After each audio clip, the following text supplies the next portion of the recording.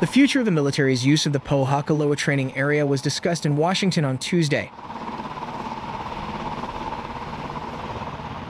On May 2nd, Hawaii U.S. Senator Brian Schatz questioned Army officials during Senate Appropriations subcommittee hearing. I want to start with the status of the lease negotiations with the state of Hawaii. In 1964, the United States military was awarded a 65-year lease for 23,000 acres of Hawaii state lands for $1.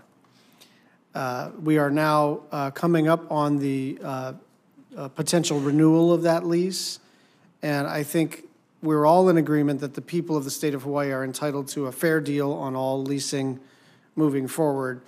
Many of these leases do expire in 2029. That includes Pōhakuloa training area, Kahuku training area, Makua Valley.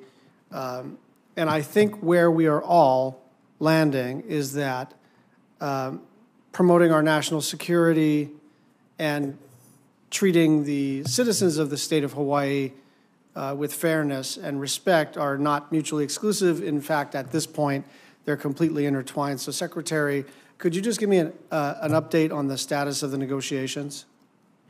Certainly, Senator Schatz. As you know, we have two environmental impact statements that are underway right now that are relevant to looking at the lease agreements, and those, I believe, will be completed at the end of this year. And then the next step would be for the Army to be looking at what we would come forward with as a proposal for what the final agreement would look like. And that record of decision won't come forward until 2025.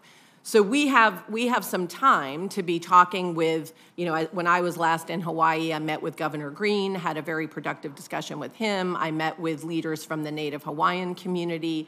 And we are very much now trying to engage, as the environmental impact statements work their way through the process, we are trying to engage with all of the different stakeholders in Hawaii to help us understand what the shape of an arrangement might look like.